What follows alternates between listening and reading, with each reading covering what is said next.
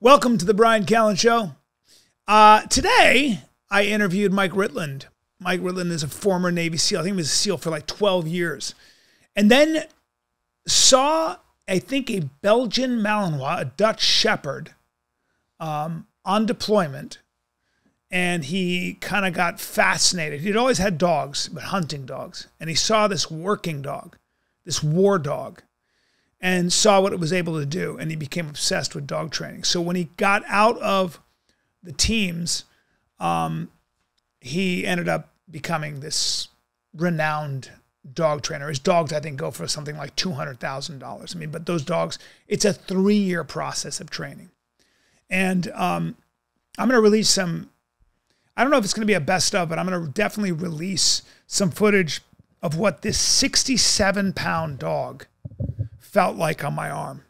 Like, it's very disconcerting to think that a 67-pound animal can crush your arm. I was wearing a bite suit, and the pressure was astonishing.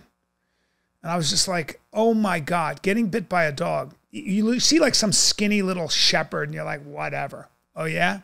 Until it's trained to hate you, which is what this was about. But I didn't know he was a best-selling author. He wrote this book called Unfuck America. And, it's basically an open conversation, an open, respectful conversation, I think, about life. And what I always find fascinating about guys like this, people who were typically like a Navy SEAL or whatever, my experience with operators, and I might be wrong, I'm making a generalization, but my personal experience with operators, guys like Mike Ritland, is that they're so eclectic in their thinking. They're so thoughtful. They're they're not extremists in any way. And they have a very, very good and strong understanding of concepts like masculinity, courage, freedom. They've really thought these things through. So that for the most part, a guy like Mike Ritland really understands where he stands, why he stands there, and what he's willing to fight for. And I think that's very important. He's a fully realized human being. Yes, very tough. Yes, has proved that he can ignore pain and do all the things that a Navy SEAL can do. But that's less interesting to me. So a lot of times people want to know someone's story. I'm less interested in Mike Ritland's story and way more interested in what he has learned from that story. So we did this podcast. We'll get into it in a second, but I just wanted to give you guys some heads up on it. We talked about courage, and he's learned more about courage by training dogs and maybe about people and these concepts than he would have if he hadn't trained dogs.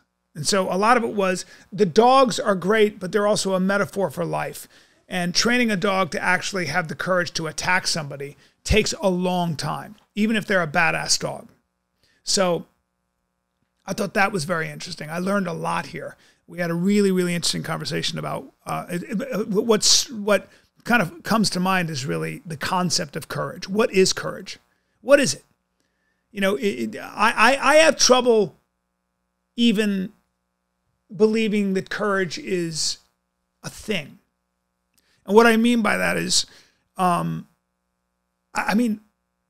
you afraid and do you do it anyway? That would be considered courage. If you feel brave, if you feel no fear and you go and do something, is that courage or is that ignorance to the dangers that could be, that lurk below? To me, courage is when you're scared shitless, but you assume the position anyway. Isn't that kind of the way you define courage? So it's not so much a feeling, it might be an action. There is a separation there. And I feel the same way about masculinity.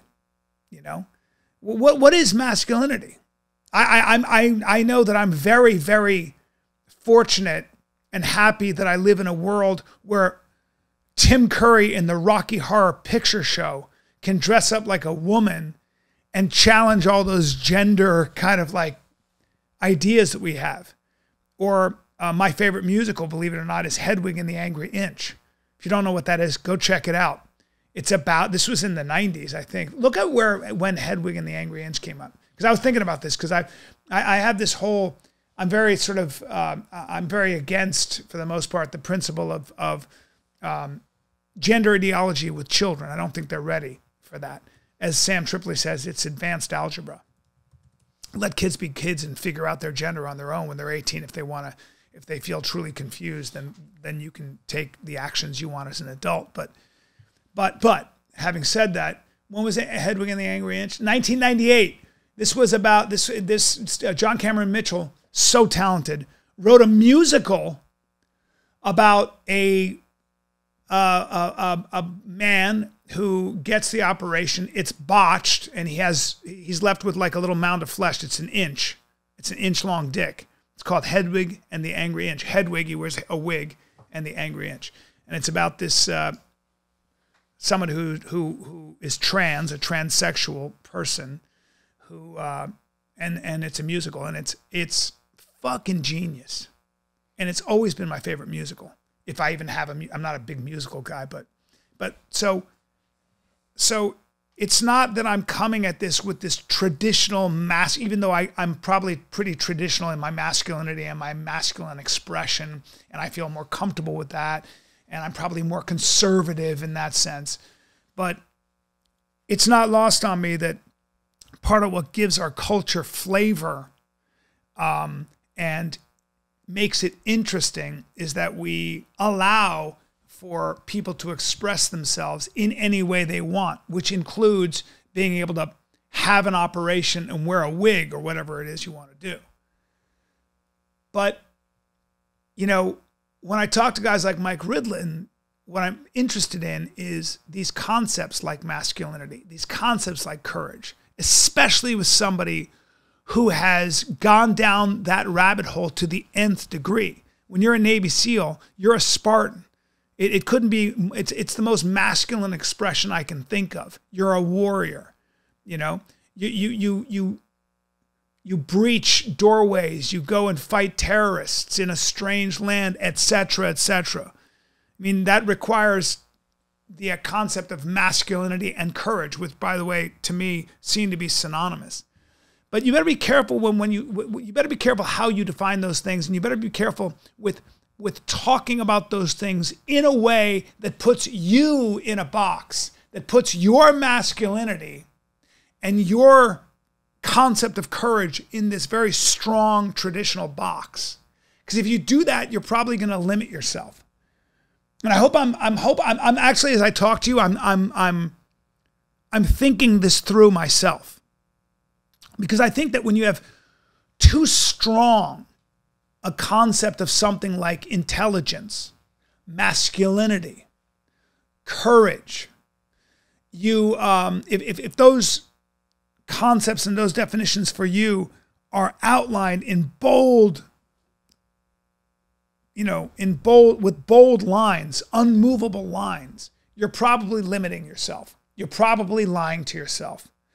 You're probably, in fact, ironically, not being as masculine as you could be, as brave as you could be, as smart as you could be. So maybe that's what I'm trying to say. Anyway, I hope you enjoy this conversation with Mike Ritland. Before we go, please understand I will be in Venice at the Venice West Theater in Los Angeles, December 27th, doing stand-up. Venice West. And that's at 1717 Lincoln Boulevard. So if you're in Venice or anywhere in Los Angeles, come check it out. Still tickets at bryancallen.com. Boston, Massachusetts, Laugh Boston, December 29, 30, 31. I'm doing stand-up. I'm ringing in the new year in Boston at Laugh Boston, one of my favorite clubs. San Diego, California, Mic Drop Comedy Club, January 5, 6, and 7. Fort Wayne, Indiana, Summit Comedy Club, January 13, 14, 15. Or actually 13 and 14. Then Dania, Florida, Dania Improv, which is about a half hour outside of Miami, January 19, 2021.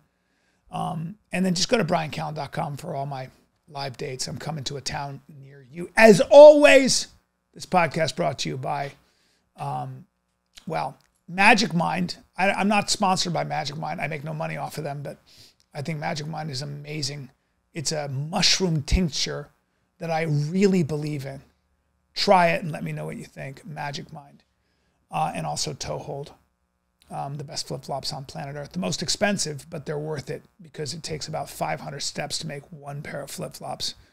We're going to release a video with the strongest man in the world trying to destroy those flip-flops, and he couldn't. But we're not just a flip-flop company. We got wallets, we got bags, we got rash guards, we got all kinds of stuff. So check it out. Toe Hold, shoptoehold.com. Go to the Instagram, give us a follow. And by the way, now, thanks to our reorganization, you will have a turnaround of about 2 weeks when you order your flip-flops. You don't have to wait as long as you used to, because we crushed it this holiday season. We had so many orders, it got crazy. We had to shut down, I think, just orders. We didn't push them as hard, but we're taking orders again. So thank you to everybody that made Toe Hold so successful. All right, without further ado, I give you Mike Ritland. Enjoy this. I know I did, and I learned a lot.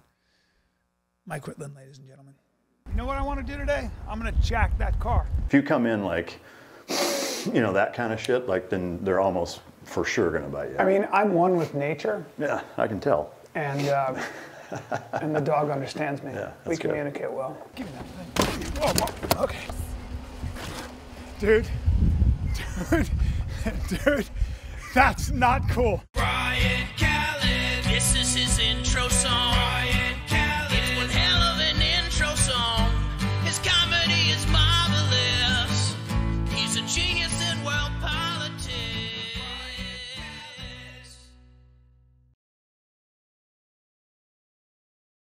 I'm here with Mike Ritland, and former Navy SEAL, and now you train dogs. You train dogs to bite people. That's pressure. Go that way now. Indeed. And you rehabilitate dogs of war that have PTSD. Can dogs have PTSD? They can. I would say that the manifestations of it are very similar in terms of people and dogs will shut down, and it kind of changes how they look at things and how they react. It can make them super reactive. Where it differs is the ability to use logic and reason to understand the why. For them, it's a simple association. One of the biggest things to keep in mind is dogs' minds work more like a calculator than it does our minds. So everything to them is A plus B equals C. To think about it, any dog that you've ever met has never thought in a language the way that we do. And so for them, it's this plus this equals that. And so whether it's gunfire or helicopter noises, explosions, things like that. They associate? They make that association with it. And so you'll see a lot of times where dogs will start to show symptoms like that is that, they're back at their forward operating base and there's helicopters circling and they start, shivering, or they start looking to bite something or whatever, because the last 37 times that they heard helicopter noises, they ran and bit somebody, or things blew up, or there was lots of gunfire, in and over around their head. So it's just making that simple association. So the good thing is, the same way that context was built or made is the same way that you diminish or desensitize them to it. And so you would say, like, let's say a dog has high prey drive or likes to play tug.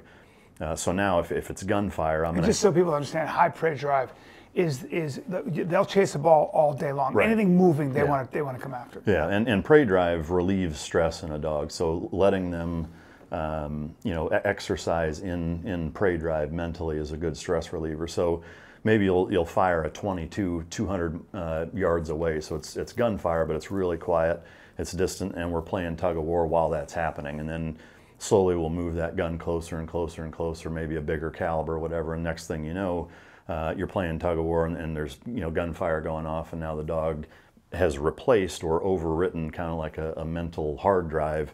It's overwritten that negative stimulation or association with that stimuli. So the one thing I always want to know is, because dogs have such acute hearing, if you shoot a 45 or a 357 even outside, your ears are taking a beating. Yeah. And when you have ears that are that sensitive, how are they able to not flip out? Well, some of it's kind of relative. Keep in mind that their hearing is always way more sensitive than ours. So that is 10 times, 100 times as loud as it is to you and I. So it's kind of all percentage-wise relative. Having said that, their hearing is super sensitive, and there's been a pretty good paradigm shift as far as utilizing canine hearing protection for those types of applications here over the last decade, because it is detrimental. You know, if dogs that have been in a lot of gunfights, just like us humans, you know, go deaf pretty quick, and it's pretty damaging to their ears. So, but similarly, you know, desensitizing that stimuli to them early on is key.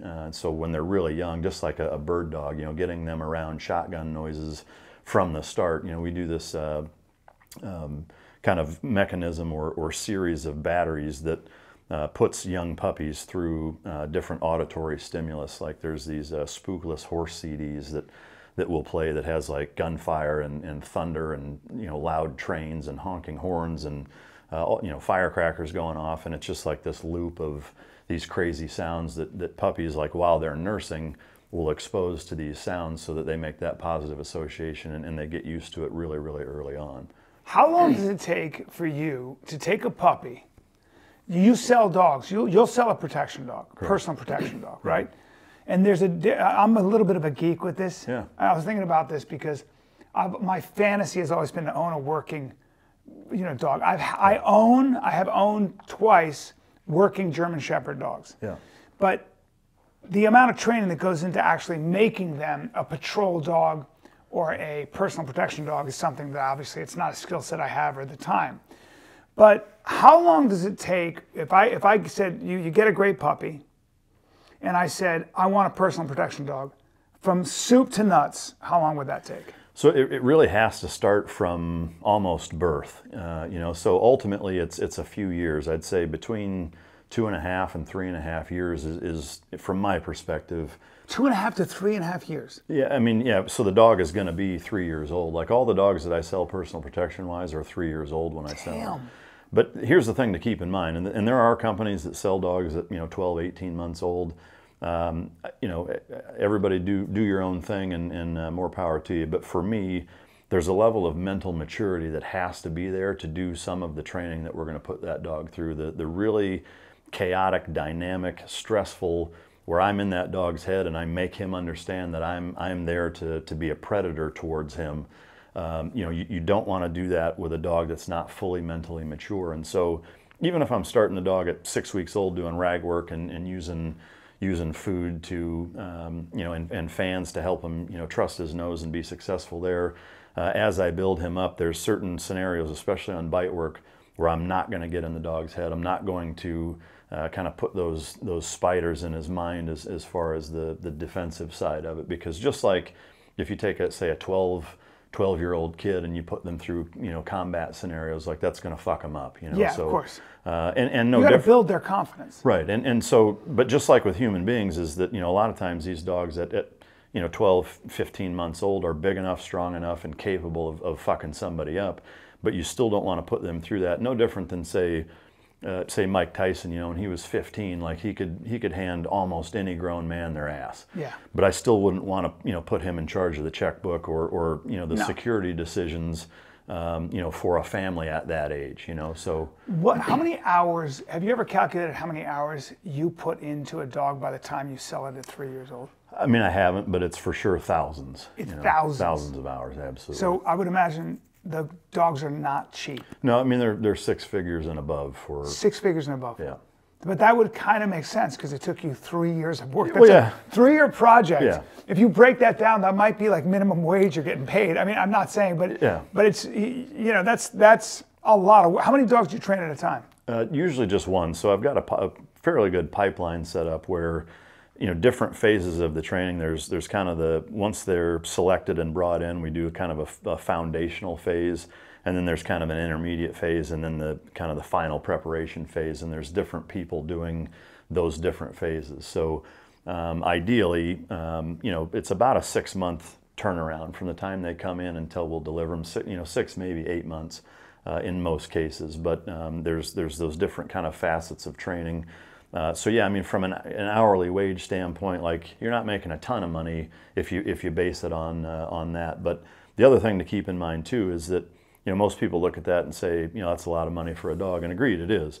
Having said that, you know, if you amortize it over a 10-year period and it's a security investment, what you're spending per year on if you were to compare it to, say, a handful of security staff or executive protection guys that are following you around or whatever, like it's a drop in the bucket by comparison. And the thing about a dog is that, like, that fucker's sleeping with you, it's traveling with you, and once it's bonded with you, like, it doesn't have kids that you can kidnap and have ransom on or blackmail to get to the client or what have you. So they're not going to be bribed with money. They're not going to be bypassed the way, say, a security and an alarm system is.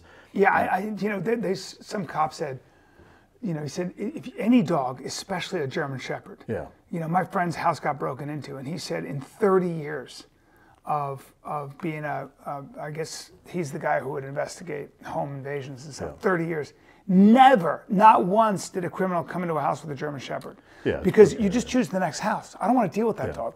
Yeah, I mean, the FBI stats are 95% of all criminals will avoid a house with any type of dog. Yeah. So to me, the cheese dick advertising phrase that I came up with is like, Tricos dogs are for that other 5%. It's for the Tricos dogs. The guy for the other 5%. Well, and that 5% exists. For sure it does. There are men who are not afraid of dogs, and they're absolutely. Come in. Well, and so that's kind of what you're dealing with. Talking about the unicorn that you have to find, for this type of an environment is you're looking for a dog that's both physically and mentally capable as well as trained to take on a human being that's 5-6 times its size, not scared of them, physically capable of injuring the dog and intent on doing so. So if all of those boxes are checked, which there are human beings out there that are breaking into people's houses that check all of those boxes, to find a dog that can deal with somebody like that is a very special animal. Yeah, I've read that there's prey drive and then there's fight drive. And a lot of guys will only, as far as that, for that 5%, a lot of trainers will only will really trust a male dog, an uncircumcised, uncast, like a intact male dog, to actually take the fight to that 5% of a guy who's hopped up on something in 6'4", 235 or something. Yeah, I would say any of the females that I have worked with that if I put them through the same test as a male, perform every bit as good as any male I've ever had. You're so progressive, dude. Yeah, well, you're such a feminist, and I love that. Well, see, who says that ex-Navy SEALs aren't woke? Yeah, well, I would say that, but in terms of any other I guess ideology that you get my opinion on, you'd probably it would be pretty predictable. But with his American flag on his shirt. But no, to me, like I was saying earlier, the test is what it is. It's irrespective of sex. So if that female does all of the things that I need to do, then it's going to be just as good as any other dog. The key is being super selective and being exceptionally thorough in your testing. I am very, very hard on the dogs. And we put them through a lot of different criteria to ensure that they're going to be what they need to be once there. The tricky part is to find a dog that has the ability to do all of that, but that's also going to be okay with your kids and other pets. Who's not going to bite and whoever whatever. just comes in. It is tricky, because it stands to reason that a dog that's physically capable of all of that isn't going to put up with the 5-year-old with a wiffle ball bat smacking a dog in the nuts or grabbing their ears or taking food from them or screaming and tickling each other and running around the Christmas tree. Your dogs, most dogs like that, when you train them, it's a hard thing for them to distinguish between a child who's not a threat and an adult male? Or? No. If the selection process has been done correctly and the genetics of the dog are appropriate, then no. To me, a good, strong, confident dog absolutely understands the difference between what's threatening and what's not, whether it's a grown man that's 6'5", that's very neutral and not doing anything squirrely, or an old elderly person or a young kid or whatever, and they will display patience and almost a gingerness with things that they understand are not physically threatening. To me, that's really the exudation of true and pure confidence. The type of dogs that are really sharp, that want to fuck up everything that moves, to me that's a more nervy, edgy dog that I know that, like, if I get in a suit and really test the oil on that dog, that he's probably not going to be there. He's going to break. Just like with people, the loudmouth that runs his mouth and is picking fights and shit like that is usually not the guy that you have to worry about as much. Well, that's I was talking to you before about that. Like, one of the things I really appreciate about operators. My friends always tease me. They're like, "Oh, let me guess, are you friends with another Navy SEAL?" Yeah. But I like, whenever I speak to a lot of guys who are in special operations, what I always notice is a couple of things. One, they have high social intelligence, the sense of humor. Don't take themselves too seriously, because they had to be part of a team, and that a lot of times their participation in that team and the protocols that go with that team, the cooperation, putting the other guy first, were the price for not doing so was life and death. Sure. Second of all, there's a way more, especially if they've been combat tested, there's a very intimate relationship between life and death. So they don't come at you in a macho way. There's very little bravado and very little macho shit, because it seems they have seen how easy it is to kill, for a human being to die. Yeah. I don't care how muscular you are, I don't care what you can bench press. Everybody dies pretty much the same way with the right weaponry. Sure. Technology can just, you're flesh and bone, and it's great that you can run 50 miles and bench 300 pounds, but a bullet well placed, is the end of your life. And secondly, I've noticed that, and maybe it's something that was there beforehand, but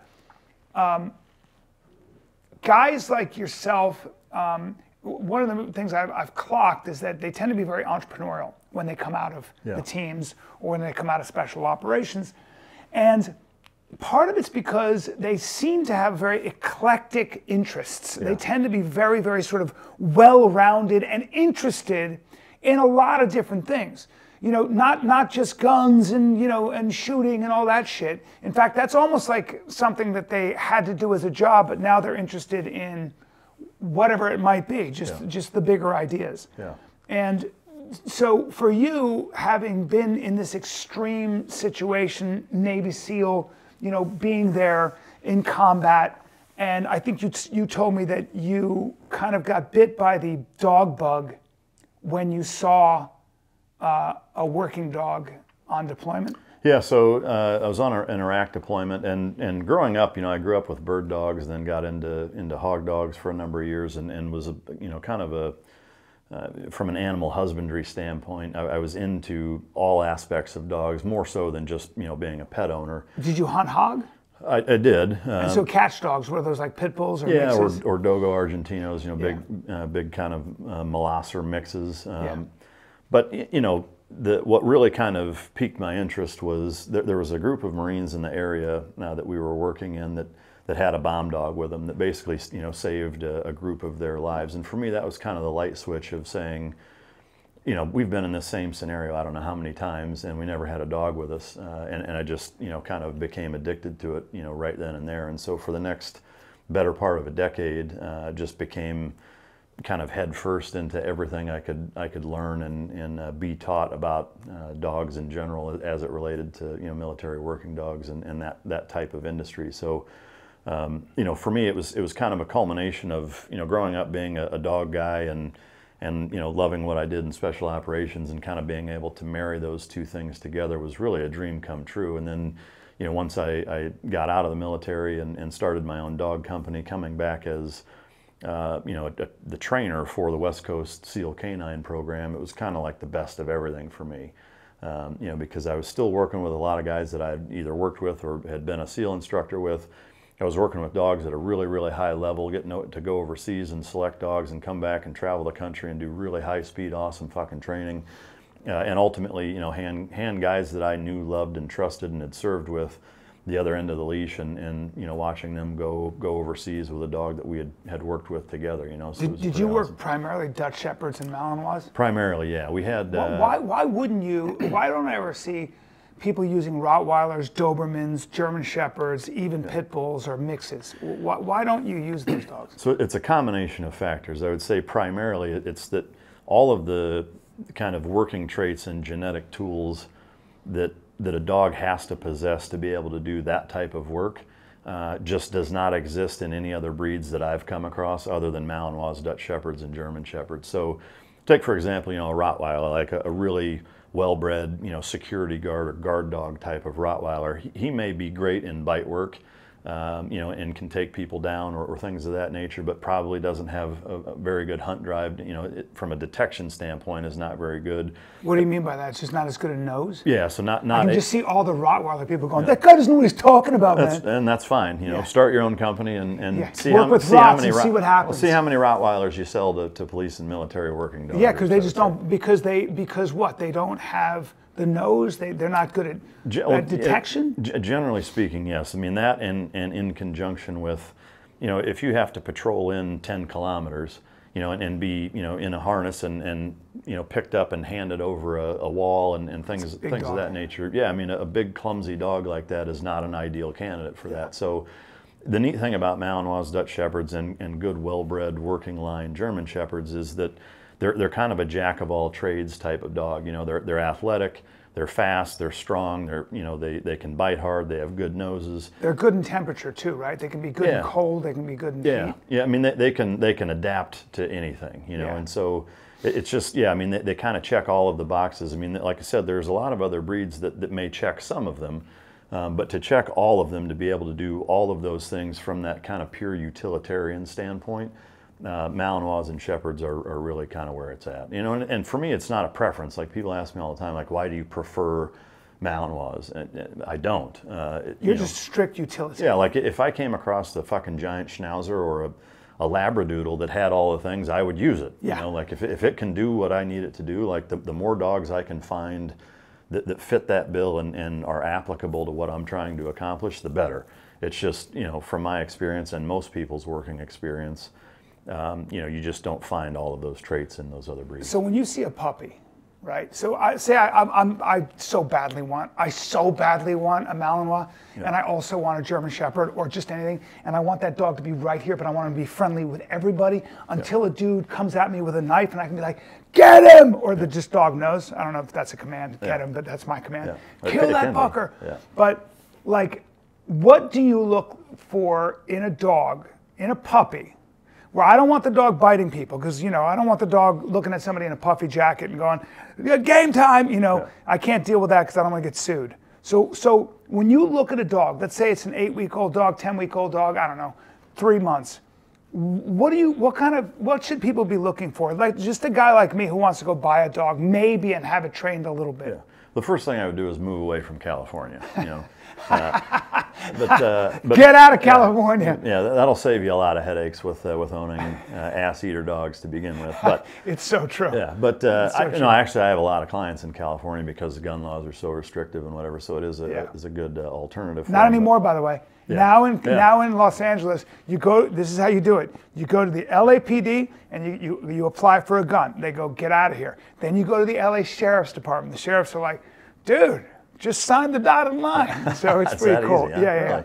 So or you can just use your car and run people over and walk, apparently. There's also that. Or I get a Navy SEAL friend like yourself with a dog. Yeah. I take this finger, I loop it in your belt loop, and I just follow you around very close. So there's that too. Yeah. There's a lot of different ways to keep yourself safe.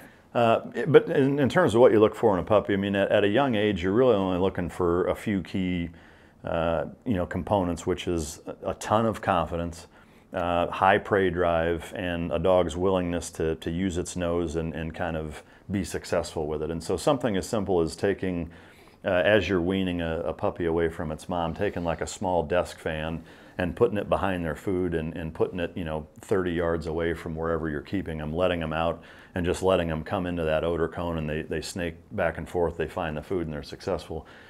A dog that's willing to do that at 6, 7, 8 weeks old tells you that, okay, the dog has good hunt drive, he's willing to use and trust his nose, and then I can reward or reinforce and make him successful by doing so is a good start. If the dog likes to kind of spider monkey all over playground equipment, or you take them to Home Depot or Lowe's, and they're crawling all over, fencing and walking past plywood getting cut in half and shit like that.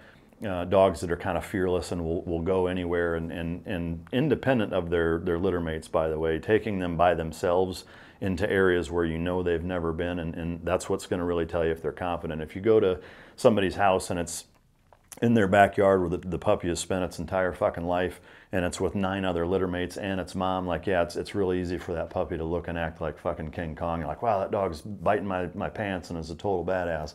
Remove him from that environment, take him somewhere by himself he's never been, and it's 99% of the time a totally different story. See, so, I never thought of that. That Yeah. seems so simple. Yeah. But that you could apply that to any dog, couldn't you? 100%. I mean, Yeah. you know, to me, like the adopt, don't shop thing, which most people, I get that, you know, your heart's in the right place and the intent is pure, but, you know, the road to hell is paved in good intentions. And, you know, if you look at decades of trying to adopt dogs out that are, you know, nerve bags and skittish and have all of these fucking problems. I've done it.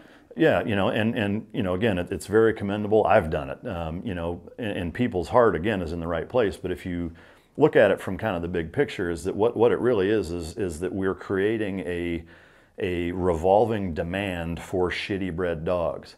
You know, we for decades we've got, you know, the most elaborate network of well-funded, you know, shelters and rescues all over the country of any place in the world, but we have, you know, more dogs in that environment than we've ever had before. That's so interesting. Yeah, and it's because people are adopting them, unfortunately, and it is a shitty kind of duality that way, and that, you know, people need to be much more selective, and when they go and not buy shitty bred dogs and not take nerve bags that are going to cause because problems. when you do that, you perpetuate The demand for it. the demand for it, but also more of those dogs, Right. right? Because those traits can be passed on, Yeah. and now you get more dogs in the pound. Yeah, so see, that's again something I never thought Yeah, about. so if you think about it, like from the Craigslist classifieds backyard, you know, $200 champion line pup ads that you see Yeah.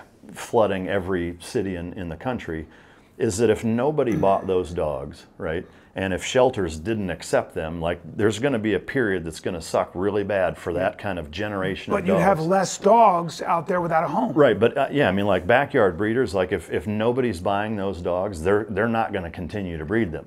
If they can't dump them off at shelters in droves, nobody is gonna keep breeding them, you know. And so again, there's like, it's going to get worse before it gets better to fix that problem. But I mean, to me, it's like the war on drugs or anything else like that. It's like, look at how long we've spent, look how much money we've dedicated, and we've had this same fucked up way of trying to tackle it, and it hasn't worked. Yeah. You know, so you have to change something, you know, and again, just like with drugs, like, you can try to fuck with the supply all you want. Like, ultimately, if the demand is there, people are going to find a way to supply it, you know. That's exactly right. Unfortunately, it's that way with dogs. And so, to your question, you know, can that would work even for normal pups? Yes, and I would encourage anybody that if they're going to look for a dog, you know, most people say, you know, don't ever buy a bred pedigreed dog or whatever. I say the opposite. I think you should be very selective and only take or select dogs that are super confident, that are not nervy, that you know, will go to these other places that they've never been and exude confidence and crawl over things. And But see, that's an education that I didn't have. sure. You know, I just learned something. Yeah. I love that, because that's something I never thought about. But it makes so much sense and points to an even larger philosophy. Yeah. How's that war on drugs going, everybody? Yeah. You know. Yeah, it's the It's same very interesting to hear that coming out of a guy, an operator too, who had to be in a war and, you know, had to go overseas, and part of your job in a way is to be the elbow of American foreign policy, right? So part of your job is to be an enforcer. Regardless of how you want to look at it, when push comes to shove, we send in guys like you, and it's like, oh shit, they killed a bunch of Americans. Where are the SEAL teams? Where's CAG? Where's, you know? Yeah. But that's a counterintuitive philosophy. It feels like. Did you come to that?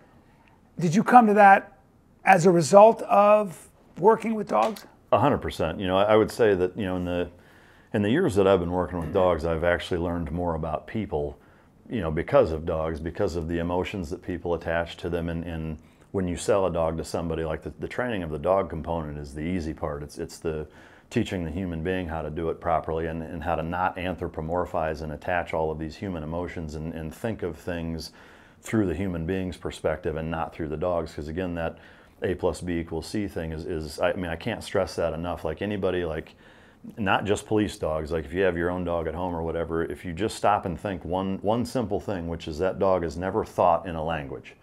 It's hard to even wrap your mind around going through your entire life not having an internal monologue. Yeah, You know, that's hard. As you say that, I'm literally trying to figure out yeah, what I mean, that we means. think in a language, we dream in a language, you know, Yeah. I mean, we talk shit about one another in an internal monologue when Yeah. you can't stand somebody, and you know, so dogs don't have the ability to do that. They're making very simple associations with everything. And so a simple kind of example of that is, you know, most people have seen when you grab a leash and the dog sees that, they spin around and they're barking, and you know, and they turn into an absolute motherfucker to even put the leash on. So in some instances, to where it becomes a problem, or opening the door and you know, the dog bolts out the door, you know, things like that. If you think about the contextual association, is that every time that you've grabbed the leash, you've connected it to the dog's collar and you've gone outside for a walk, right? So that A plus B equals C, the A grabbing the leash, B connecting it to the dog's neck equals C, we go for a walk.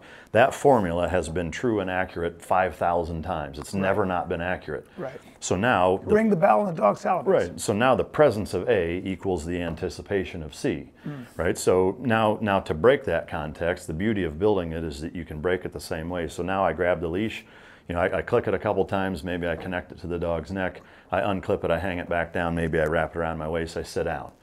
And now the dog looks around like, what the fuck just happened? You know, now his world has been completely turned upside down, because now math doesn't work anymore. It's like Common Core, where 2 plus 2 doesn't equal 4 anymore. Yeah.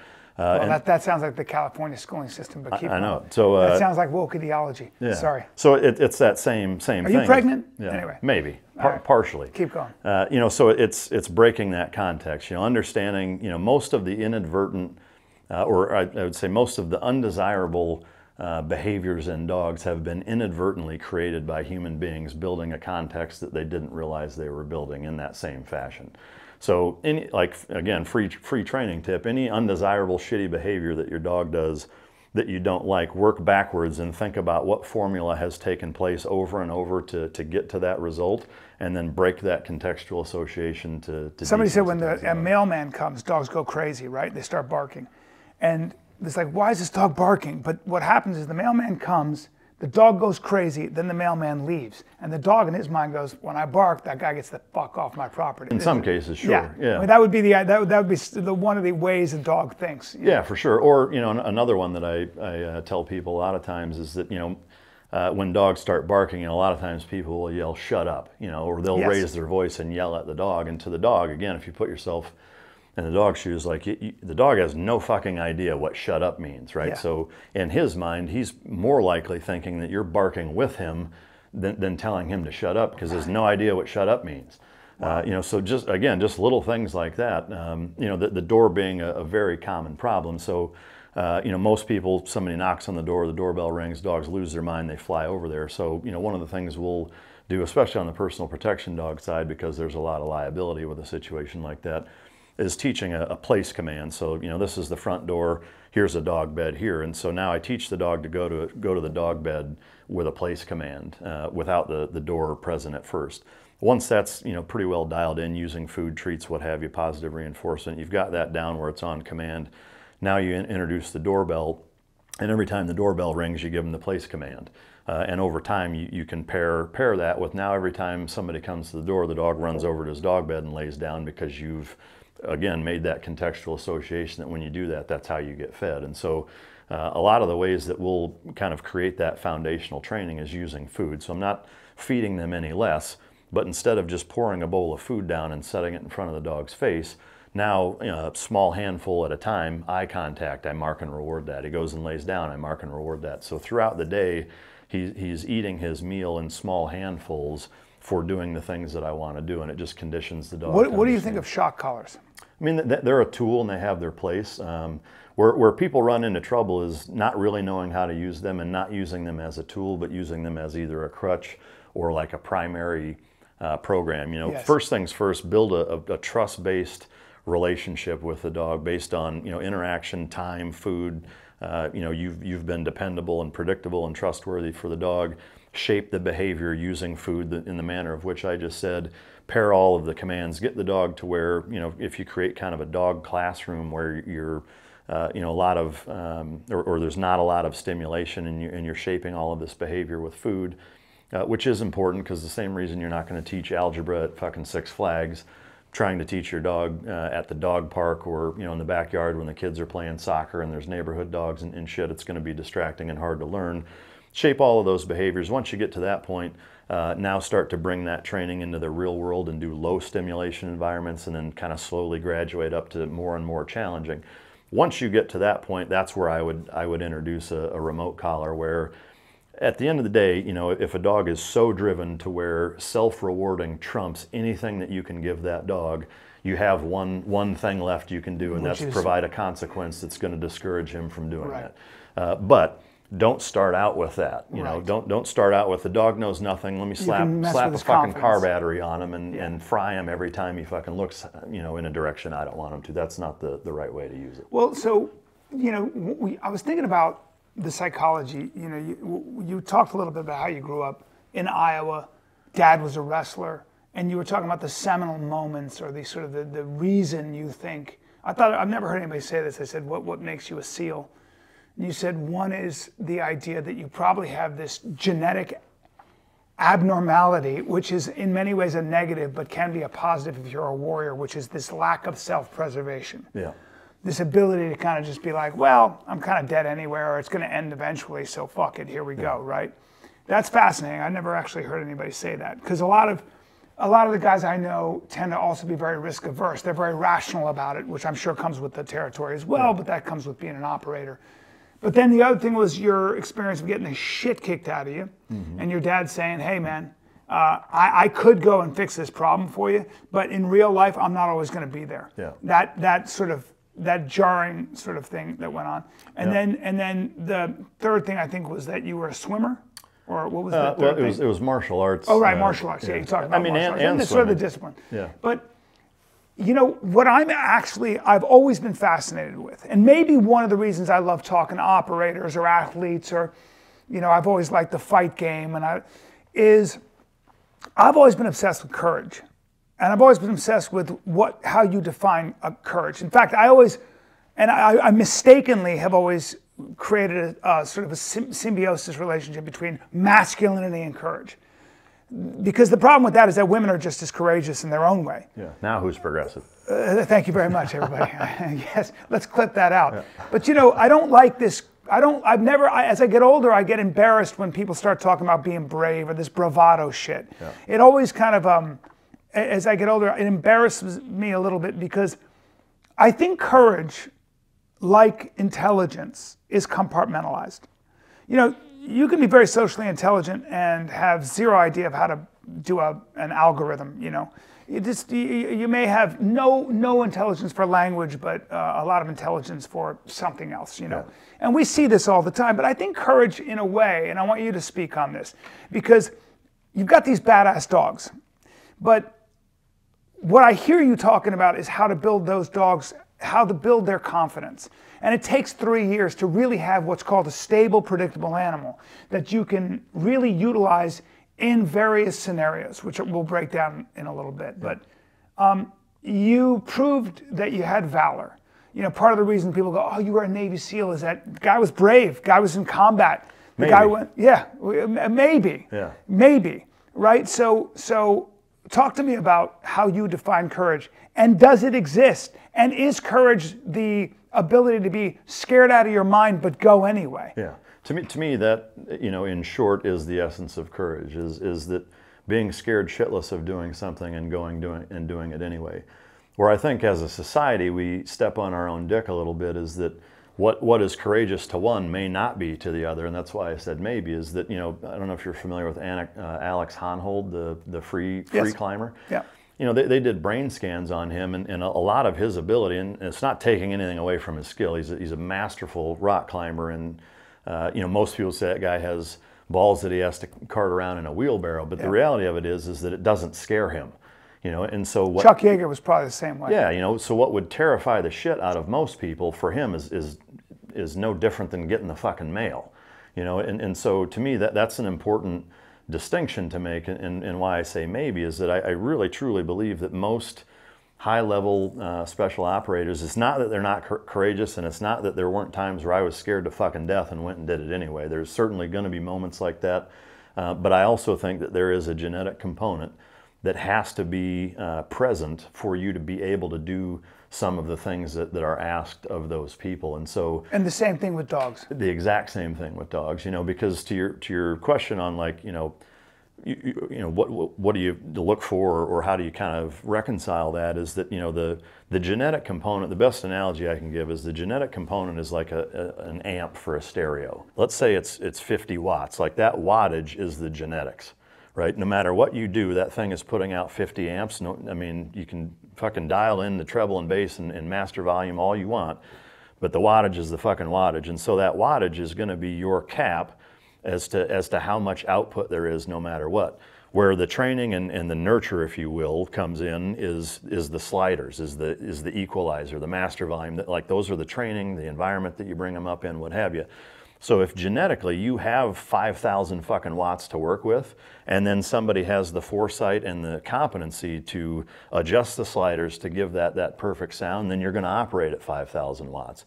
If you have 20 watts, I don't give a fuck if you put them with, you know, every CAG guy that's running a training program and the baddest motherfuckers on the planet. Like, the fact is, you've got 20 watts to work with, Yeah. and that's the way it is. You know, this is such a taboo subject in a way, right? Because the things you learn breeding dogs, I am sure, have changed the way you look at human beings. Everything. I mean, right? like I said, I've learned more about people from working with dogs than anything. But and we all know, my buddy and I were just talking, there are just some people that are just, like, my joke is, but it's true, I have a buddy who's he's just not dealing with an advanced computer. Yeah. His model is, he's the iPhone 1. Yeah. Like, he just, sometimes you just catch him looking in the distance with his mouth open, and I swear to God, it looks like he's like looking for moths. Yeah, yeah. He's just like... Yeah, and he could hang out with Einstein, you know, it wouldn't matter. Musk. Yeah, it wouldn't matter, you know. But so then it's interesting, because yes, nurture, but yeah, nature too. It it's has that to be both. age-old, yeah. It's not either or, it's both. But how much credit then can you take for being brave? It doesn't sound like you take a whole lot of credit for being... I mean, less Yeah. than I think you should, you know, because again, it's like,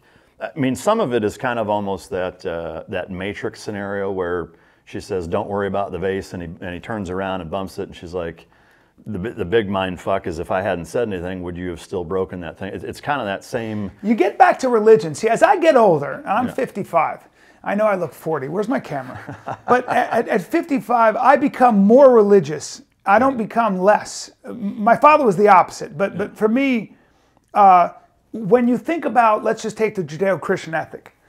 The idea behind monotheism is that we are all of the same moral worth. Yeah. So that, and our justice system is predicated on the idea that if I kill a wretch on the street, or I kill Bill Gates, or I kill Mike over here, I do the same amount of time. And that is a religious notion. It's not about how I can prove what your worth is in society. It's not about, hey, Elon Musk, you create more jobs, therefore you should do less time. No, man.